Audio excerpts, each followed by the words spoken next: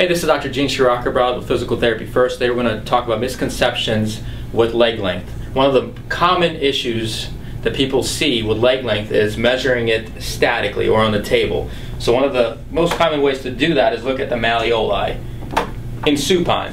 However, that doesn't really translate functionally, right? So having a patient laying down on the table and saying they have a leg length issue doesn't really do them any service when they're walking, running, doing functional activities.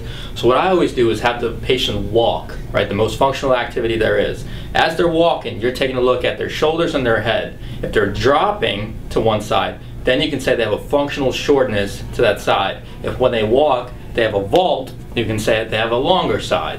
And it's different saying shorter versus longer. After you determine that they have a functional leg length discrepancy, or if you have a hard time determining when they're walking whether it's shorter or longer, feel free to contact somebody that regularly deals with these, because once you figure out what they have, you need to figure out why they have it, and that's when you look into your joint assessments, whether it's the ankle, the hip, or the low back, because you want to fix the issue versus just creating a band-aid and covering it up.